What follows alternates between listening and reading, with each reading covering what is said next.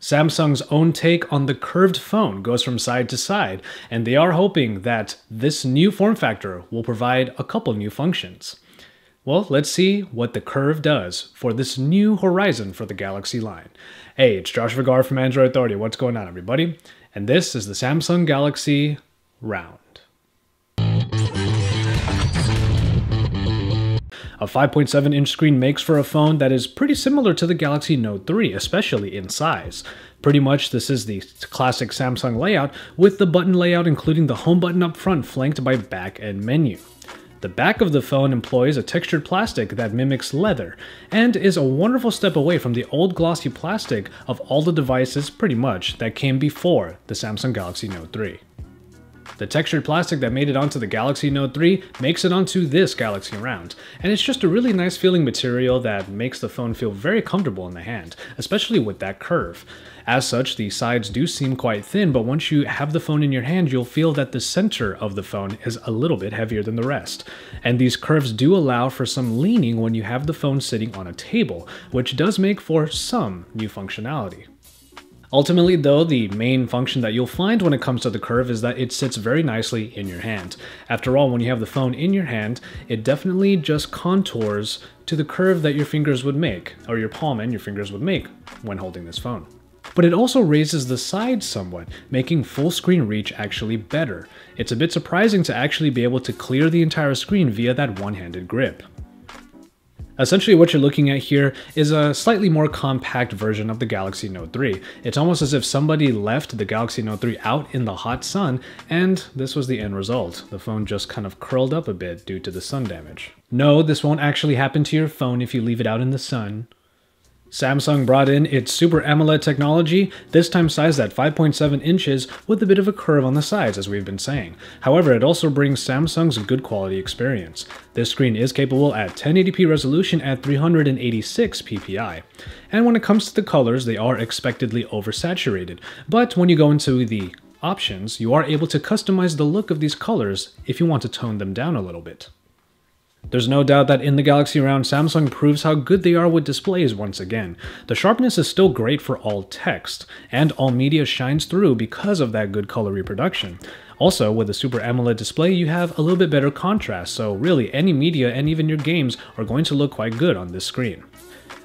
Unlike the LG counterpart, the LG G Flex, the curve doesn't necessarily skew any images or really anything that you see on the screen. You pretty much don't recognize the curve happening when you're watching, say, videos on YouTube. However, Samsung did try to make the motif kind of play out a little bit in the UI, seeing as the screens sort of push back a little bit and then move over, sort of giving that illusion that the curve is actually making a difference.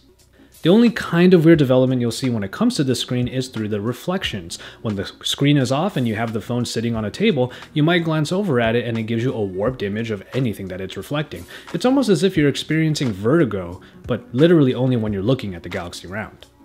The increasingly common Snapdragon 800 clocked in at 2.3 GHz brings its expected power this time to the Galaxy Round, and it is backed by the Adreno 330 and 3 GB of RAM, a development that did make its debut originally on the Galaxy Note 3.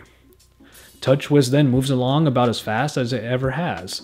3 GB of RAM allows the Galaxy Round to perform a lot of multitasking pretty seamlessly, including the usual multi-window, which is one of those features that works really well on a screen as big as this. When we make it to the hardware section, we find that much of what makes Samsung devices pretty attractive in the first place continues in this new iteration. For example, 32 GB of onboard storage is expandable via the micro SD card slot easily found underneath that back cover. And then we find a very full-featured set that has become a general trope of flagship Samsung devices, that include an IR blaster for watch-on capabilities for controlling your TVs and set-top boxes, and even the sensors that are used by S-Health to check your general surroundings.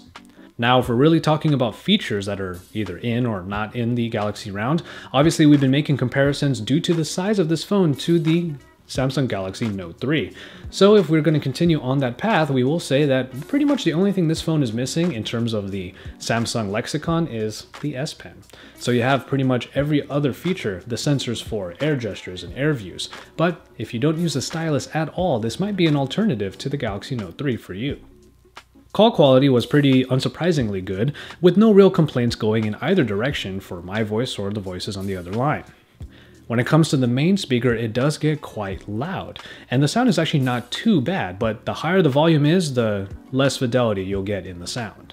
When it comes to battery life, you do get this somewhat newly shaped battery inside of the Galaxy Round. It has been elongated in order to accommodate the new shape of the phone, and it also comes in at a bit of a lower capacity. For a phone about this size, we do have a battery here that comes in at below 3000 milliamp hours. Indeed, this one comes in at 2800, which actually in the long run of things doesn't really change the battery life too much on this particular phone.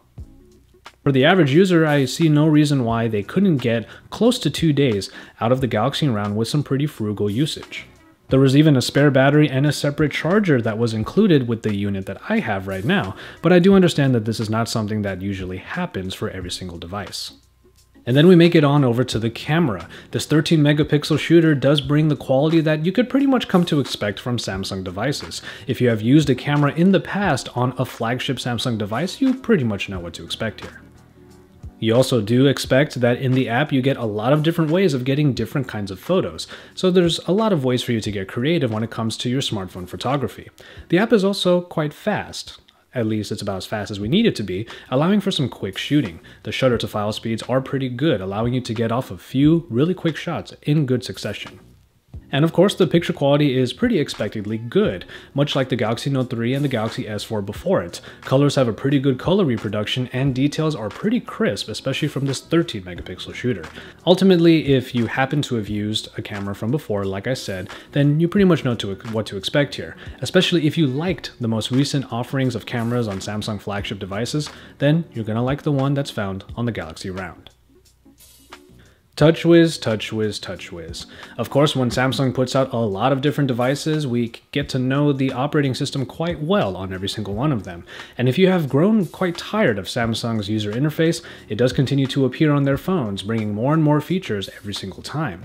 So what does that mean for the Galaxy Round? Well, before we get into those, we will say that many of the new features originally introduced in the Galaxy S4 make it onto this new Galaxy iteration. Air gestures, air view, and even the smart pause and scroll make it into the bevy of functionality that's available in this phone. So when it comes to this side-to-side curve on the Galaxy Round, what new features did Samsung conjure up from it? Well, I did cover those features in a previous feature-focused video focusing on the tilt functions. Now, when it comes to these particular functions, I think that the most useful ones are probably the quick glance, where you tilt the phone a certain way in order to see a quick glance at your notifications, though there is a bit of a pause from when you actually tilt the phone to when you see the actual notifications. I think if you have the air gesture where you just wave your hand over the sensor, it might be even a little bit faster than the quick glance tilt. And then after that, you can change the track on the music player by tilting it to the left or right. However, much like many other features found on Samsung devices, this only really works on the Samsung-specific music player. But as is the question with pretty much every Samsung device these days, it is whether or not those functions are practical for you that might be the selling point. Release details on this particular device are still pretty fuzzy, but since this is Samsung's newest flagship device, we can pretty much expect it to come out on all of the major carriers. And when it does, it'll likely come in at those typical high-end price points, along with perhaps the 2-year contracts. And so, there you have it. For this brand new flagship in Samsung's camp, the Galaxy Round manages to make a big, note-sized device slightly easier to use, and in reality that is somewhat valuable. Where one might find some questions when it comes to value is obviously in the feature set. The curves don't really translate to very groundbreaking new functions, making this essentially a compacted Note 3 without an S Pen. For the most part, that is the way you can look at the Galaxy Round. Don't get me wrong, this is still a phone that is very enjoyable to use. It brings all of the good Samsung quality that we've come to expect, along with a couple new features based on that curve. And when it comes to that curve, it does allow this phone to be a little bit easier to handle than you would have expected. And that is actually pretty refreshing.